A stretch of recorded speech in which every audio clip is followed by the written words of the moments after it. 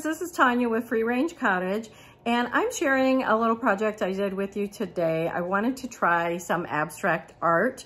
Now, I am not a fine artist. I have some people in my family that are great at that, but I wanted to try it and go ahead and share my attempt at abstract art here. So I've included these inspiration pieces that I had seen at Crate and Barrel and our house when we had visited in Kansas City, and I really liked them. I normally didn't like abstract art, but I'm really liking these sort of moodier pieces that just add some texture in the background. I really see the possibilities with those. However, the prices on these were quite high, as I'll show you in a second. And to be fair, on my attempt, I hadn't seen these before I tried to do my two canvases. Not that I could replicate them, but you can see here they were around $900, and some even were higher than that. But just fun little accent pieces, I think, and some of them were actually large.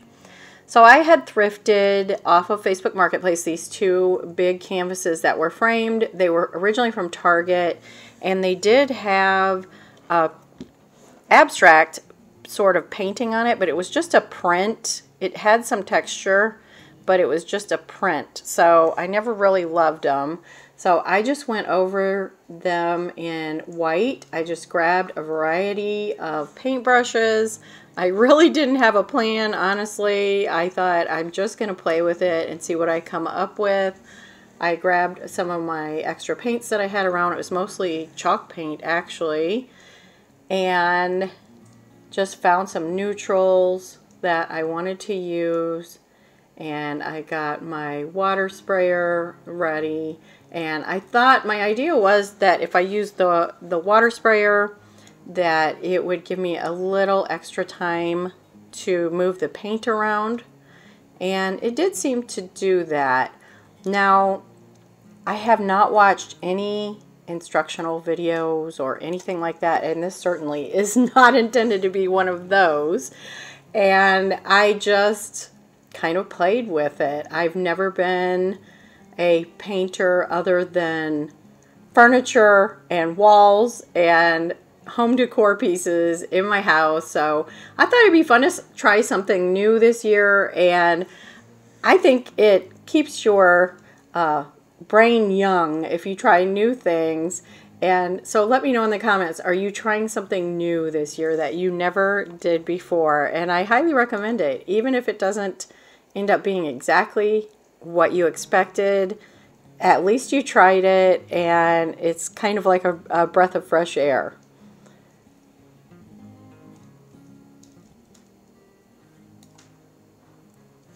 So I did both canvases, and this was the end result on those. And you can see it had some colors that I'm using here in my house, but I didn't end up liking them. So we'll get back to that in a minute, but first I'm going to show you some styling that I did with thrifted items. This is my thrifted cabinet. I have two of them, and I moved them out of my dining room, and I'll show you what I did in there in a minute. And I put these really pretty vintage thrifted frames that I've had for years, and I just bought the mats at Hobby Lobby, and I used Audubon prints out of a book I bought off of Amazon that's just full of prints. And so I picked some of my favorites there. These cabinets I painted, and I've got a whole blog post on it, and I'm pretty sure I've got a video. I have to look back. I think I made a video on this, so you can see those before and after at both of those places. And these frames I've had for quite some time. I think they were from Hobby Lobby also.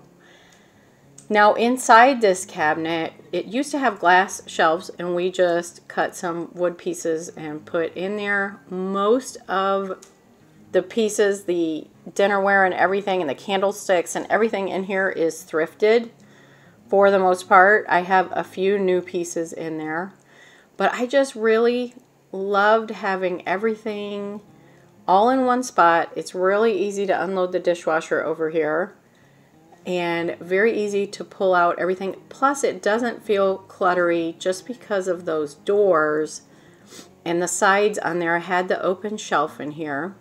Even this little light here is a thrifted piece that I put rub and buff on because I have two of them and they didn't quite match. So I put the gold rub and buff and then they matched. So normally I kept these together, but I'm really liking it in the kitchen here because I can close the doors and it doesn't feel quite as cluttery. And the same goes for this piece. I put the other one in my living room, and this is all my books, if you can believe it. I have really kept my favorites other than cookbooks. This is just about everything I have in here, and it's great because I can find everything and I can close the doors and it feels not so cluttery. Now back to the paintings. These were some paintings that I saw later at one of my favorite stores in Kansas City. They have a mix of vintage and antique and new, and it's just fantastic. And I just loved what they did with these sort of abstract prints and how they mixed so well with the vintage pieces. This pine dresser was absolutely stunning, and I love the mix of the sort of raw wood with the black and white. So it was back to the drawing board. Again, I got some chalk paints out. I did not mix them with any kind of water. This, at the base coat, let's say. I did use some at the end, and I'll explain that in a second. Again, not a tutorial or anything like that, just sharing what I did, just so you'll be brave, maybe if you've never tried this, and you can end up with something that probably looks better than mine. At least you can say, well, this looks better than the one Tanya did at FreeRangeCottage. So don't say I didn't ever give you anything. There's a boosted confidence for you. But anyway, I just brushed on some gray, and I also used this black, just a little bottle of acrylic that I had, and I decided to try a spackle knife. I just wanted something very simple, very abstract, like I said, just to add texture.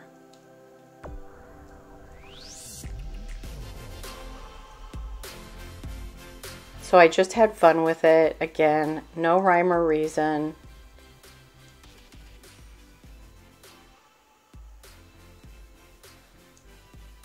I love black and white, so I thought, well, this ought to work.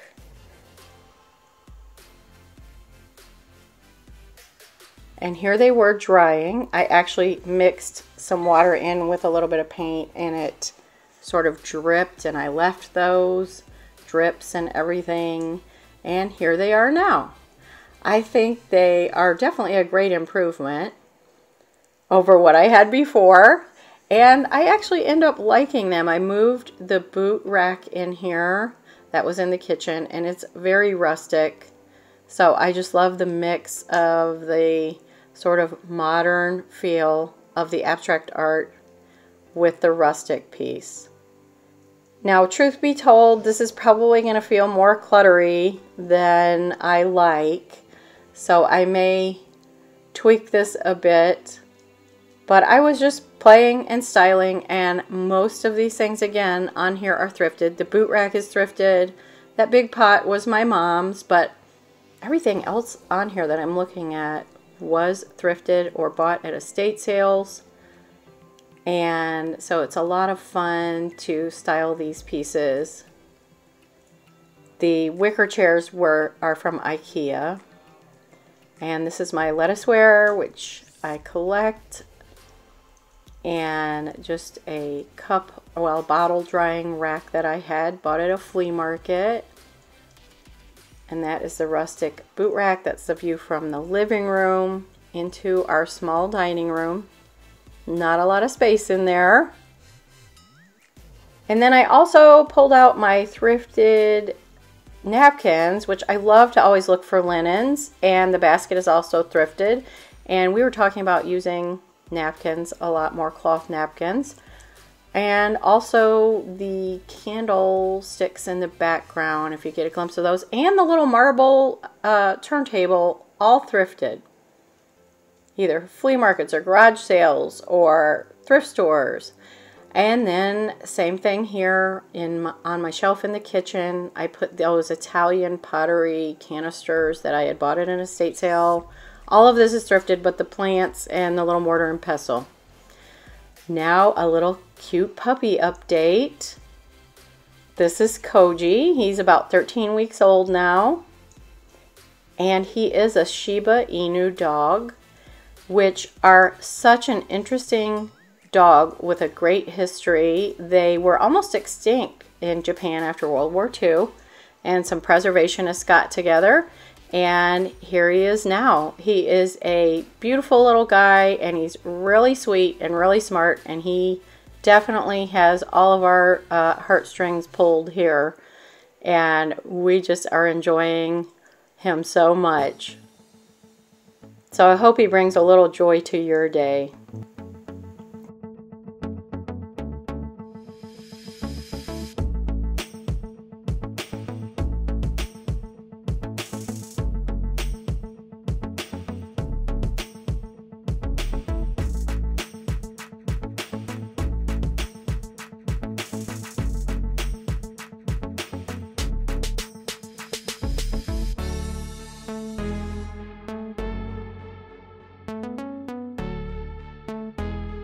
Thanks so much for watching today, and I will see you next time here at Free Range Cottage.